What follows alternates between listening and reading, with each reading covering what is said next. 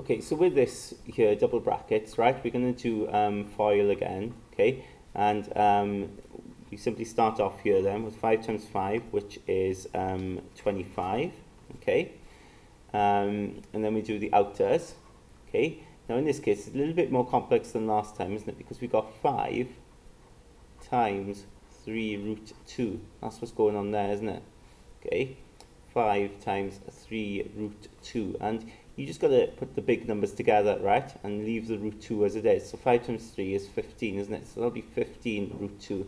When you do the inners then, 5 times 3 root 2 again, right, or 3 root 2 times 5, that's what it is, isn't it? So just do the 5 times 3 is 15, so, and it'd be minus, wouldn't it, this time, because there's a minus there, minus 15 root 2.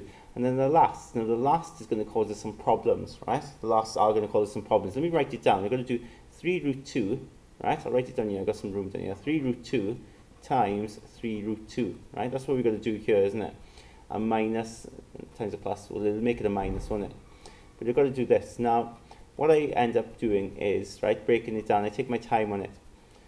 I first of all do the big numbers. 3 times 3 is 9, right? So do this in stages. 3 times 3 is 9. And then do the roots. Root 2 times root 2, of course, is 2, isn't it? Root 2 times root 2 is 2. So you're going to times them together and you get 18, right? So we're going to put 18 there. And then when it comes to simplifying, well, they will cancel again. One day you end up with 7 as our answer.